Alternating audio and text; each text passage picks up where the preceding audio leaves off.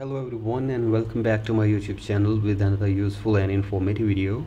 So guys, in this video I'm going to show you how to avoid interruptions to your subscriptions and purchases, verify your payment information or add a new payment method. So guys, if you're also facing this issue on your Apple device but you are unable to fix it, here I will show you how can you easily fix it. So guys, for that you have to simply watch this video till the end.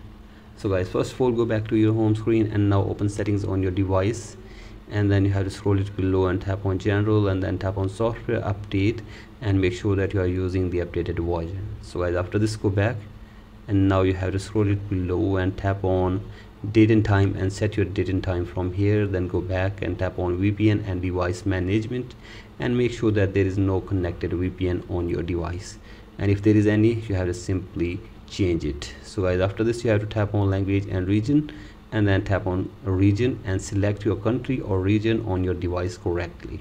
So guys, simply do this, and after this go back and now you have to simply check if the problem is fixed or not, and if the problem is still there, then go to screen time and then go to content and privacy restrictions and turn off the toggle for content and privacy restrictions from here as well.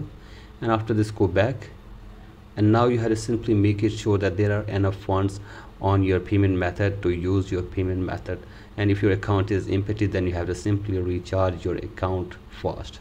So guys, simply do this and check if the problem is fixed or not, and if the problem is still there, then you have to simply open your profile and then you have to go to your payment and shipping, and again wait here for some seconds.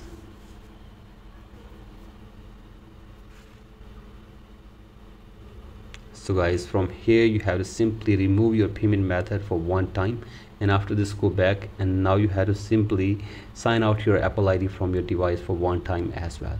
So guys, do this, and after this restart your device and sign in your Apple ID again. Then you have to go to your payment and shipping again to add your payment method again. So guys, you have to simply remove your payment method for one time, and after this restart your device and add your payment method again, and make sure that there are enough funds on your bank account or your payment method and you have entered all the details correctly as well. So guys, give these details correctly, and after this you have to simply make sure that there are enough funds on your payment method, and after this hopefully your problem will be fixed. And if you still face this problem, then you have to simply contact the Apple support team for further information and help with this app. So guys, that's it for today's video. Hope this video helps you. Please like and subscribe to my YouTube channel as well. Thank you.